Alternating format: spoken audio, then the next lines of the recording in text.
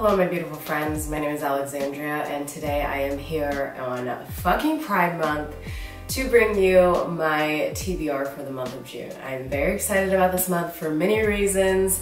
It's Pride Month, it's also my birthday month, it's Gemini season. I'm feeling great. Without further ado, if you would like to see all of the books I plan on reading this month, then just keep on watching.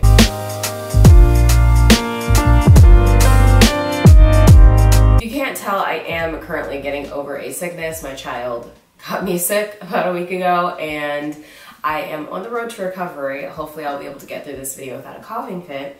But luckily I have some tea with me to drink throughout this video. And also I'm going to be sharing this company that has been sending me their teas for a while now. It's a tea subscription service, but I will talk about that a little bit later. But all this being said, I need to go ahead and get into all the books that I am going to be attempting to read this month because we've got a lot of things planned. This is going to be kind of like a TBR slash like library haul because I picked up a shit ton of books from my library yesterday. But I think I'm just going to go ahead and start with the books that aren't a part of any of the readathons slash book clubs that I am doing this month. So I actually finished this book already. It is Clara and the Sun. This is by Kazuo Ishiguro. I did read one of this author's books last month, Never Let Me Go, and absolutely loved it. Our main character is called an AF, which is an artificial friend. So they are basically an AI that is meant to be like kind of a support person for children in this futuristic society. A lot of confusing things happen. A lot of things that I don't understand, a lot of things that I'm not even sure that I need to understand, but I'm overthinking it anyway because that's just how my brain works.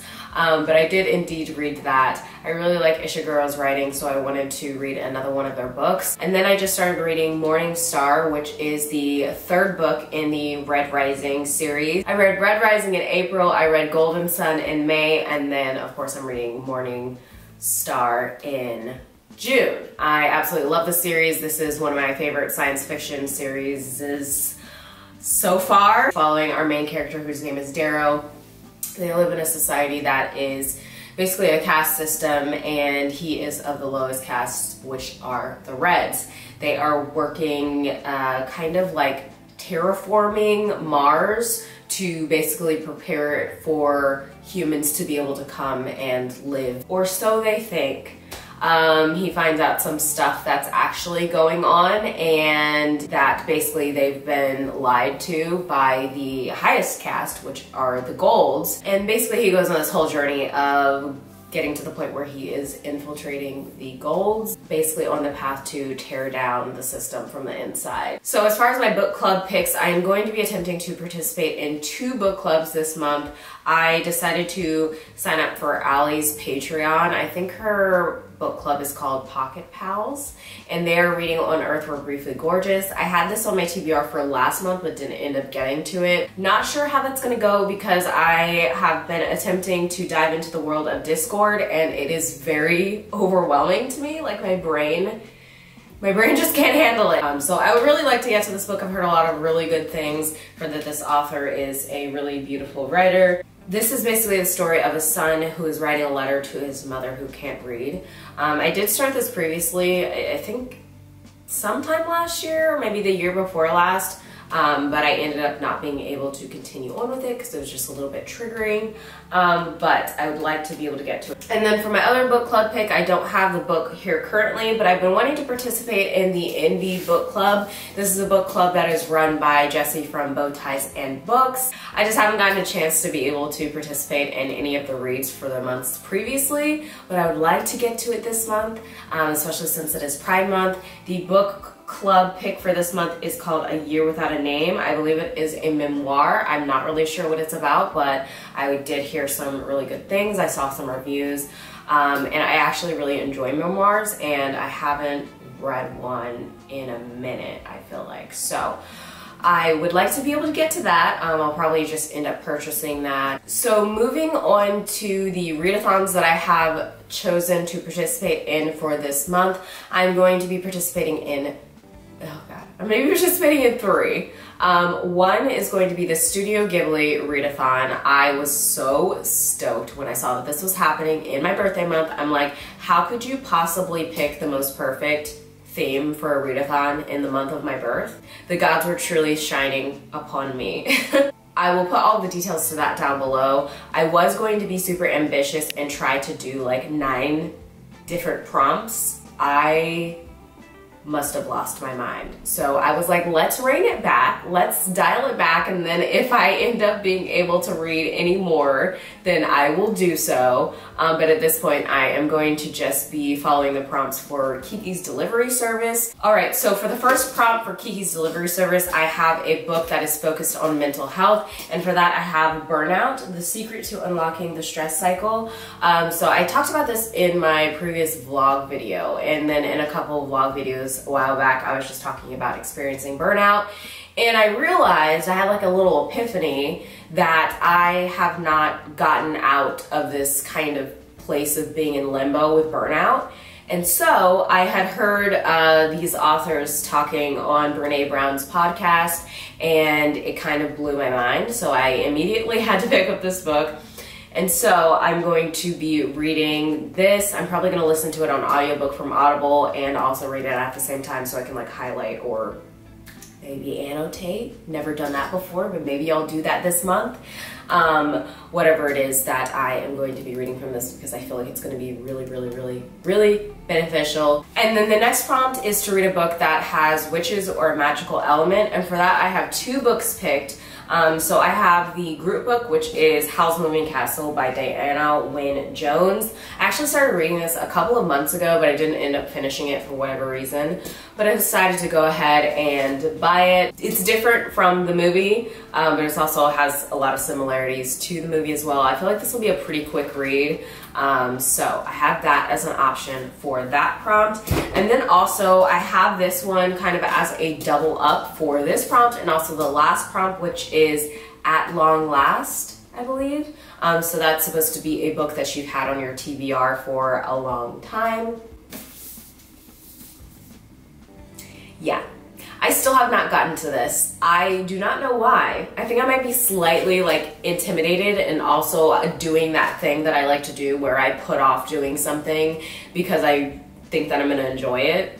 This is obviously Legendborn by Tracy Dion. I have been wanting to read this for a long time. It's following a girl who starts going to a school and she finds out that there is kind of like this secret society that are supposed to be descendants from King Arthur's knights or something like that. I've been wanting to get to this. I've heard so many people say so many good things about it. I just haven't gotten a chance to read it yet, but hopefully this month, since I have it for those 2 prompts, I will be able to get to it. Holy shit, it's almost 500 pages.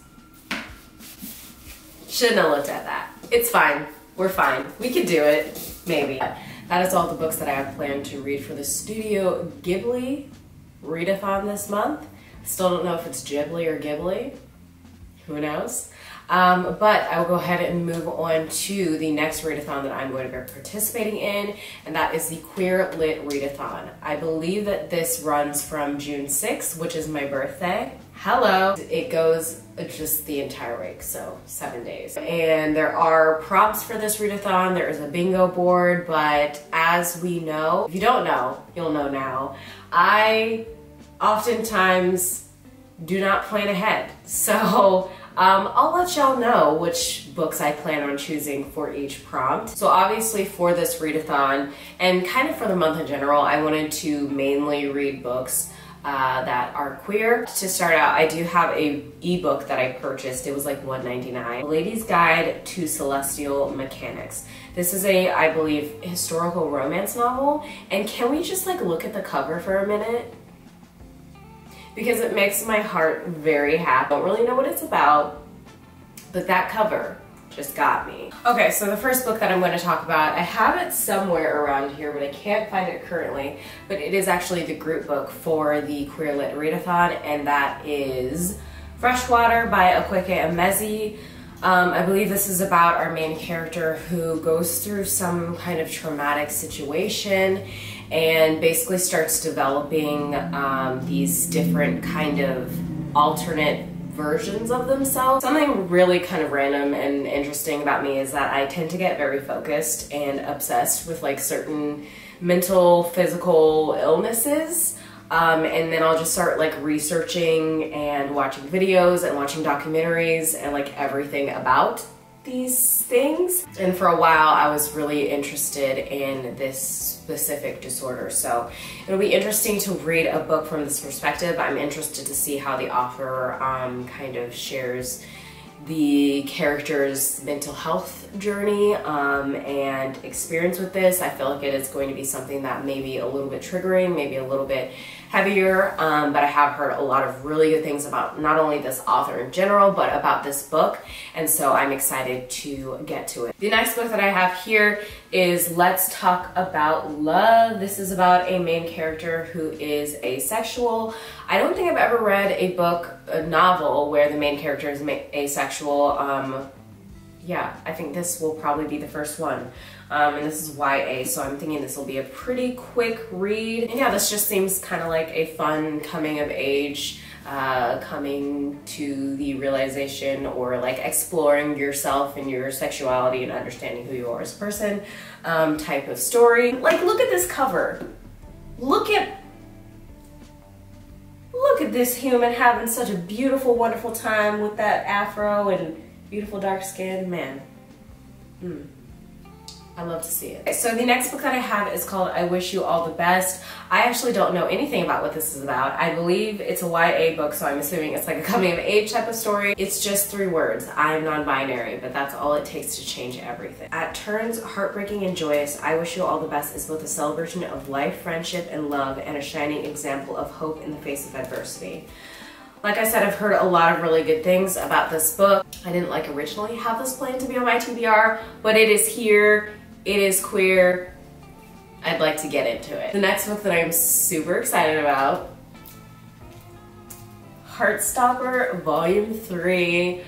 Oh my god, you have no idea how excited I am about this. Like, you don't even understand. I've been waiting and wanting to read this since I read the 2nd volume. I know that the 4th volume is coming out later this year. Oh my god, I just love Nick and Charlie so much, and I'm so excited to see where they go on their journey. It's just about 2 boys and their relationship. Oh my god, can you see? Can you see? They're so cute. I love them so much. It makes me all like warm and fuzzy inside. And then the next book that I have is Bingo Love. This is a graphic novel comic type book. Again, I've heard a lot of really good things about this. 2 characters that fall in love when they're younger. I'm just looking at the pictures trying to figure this out because I don't really know what it's about. 2 characters that maybe fall in love when they're younger and then they reconnect later on. I don't know. I'm not sure, but it looks really, really cute. My child has obviously already looked through all of these and said gross at everybody kissing in every single one of these books, so that's fun. The artwork looks absolutely beautiful. This is gonna be a quick read. I keep saying that I'm just excited about everything, because I am. I'm so excited. You have no idea how excited I am. I'm so excited that I'm losing my voice, which probably is my cue to take a little bit of a break so that I can tell you a little bit about the tea company that has been sending me their awesome teas for the last couple months. So I'm going to quickly share with you all the teas that I got in this month's subscription box. I will have all the information down below, but I would love for you all to check them out. This video is not sponsored, but they did send these to me to try out and to share with you all. So I would love for you all to check them out because they're honestly really great. And I wouldn't be sharing them if I didn't really, really enjoy them.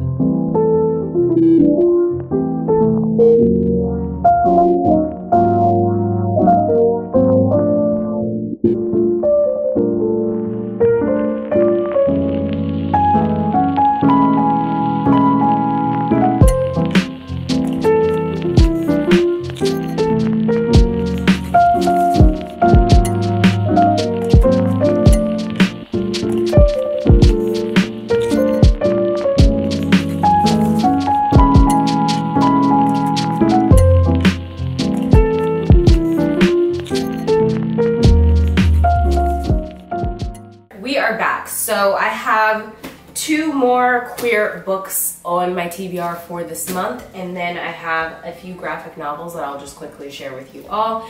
So I have Darius the Great Is Not Okay. I had this on my TBR for last month for the Asian readathon, but I didn't end up getting to it. It says Darius Kellner speaks better Klingon than Farsi, and he knows more about Hobbit social cues than Persian ones. He's a fractional Persian, half his mom's side, and his first ever trip to Iran is about to change his life. I feel like this will definitely be a little bit more on like the hard-hitting contemporary side, but with the Hobbit references, I'm here for this. All right, and then the last queer book that I have is a little bit of a thick one. This is a graphic novel, and this is called On a Sunbeam. It says on the back, 2 timelines, second chances, 1 love. A woman joins a crew to rebuild beautiful broken structures throughout space and finds a new family. 2 teen girls meet at boarding school and fall deeply in love, only to learn the pain of loss. Sounds like it'll put me on an emotional ride, but I am ready for it. I'm also going to be participating in the Queer Blackathon this month. So I am reading a couple of queer black books, but I will pick up the group book that has been chosen for the Queer Blackathon. I did the Blackathon in March. Again, this is run by Jessie from Bow Ties and Books. Absolutely love their channel.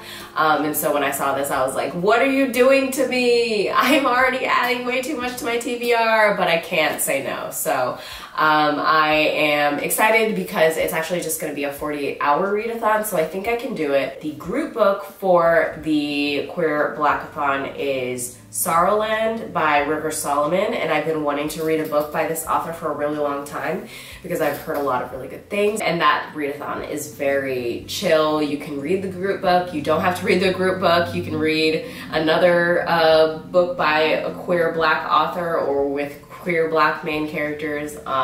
It's just kind of whatever you feel like doing. Last but not least, I do have some manga. I am still reading the Spy Family manga. I read that on the Shonen Jump app, but I decided to get a few manga from my local library that isn't on that app, and I picked up the first 4 volumes of The Way of the House Husband. This looks really good. It looks really entertaining. I've also heard really good things about the anime, so I wanted to be able to read the manga first before I got into the anime, but yes, I'm excited to get to these as well, so I'll be I'll be sprinkling these in between all the other books that I'm reading, hopefully to give myself a little bit of lightness in between the heaviness that I may or may not be reading this month. So I'm gonna go ahead and end off this video so I can go ahead and get some reading done because I've got a lot to read.